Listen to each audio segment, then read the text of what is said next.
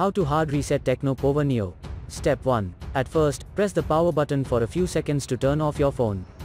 Step 2. After that, hold down volume up and power key for a couple of seconds.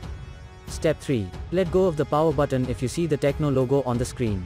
For further detailed guide, please check the link in the description. There you will find further steps on how to hard reset your smartphone. For further detailed guide, please check the link in the description. There you will find further steps on how to hard reset your smartphone. For further detailed guide, please check the link in the description. There you will find further steps on how to hard reset your smartphone.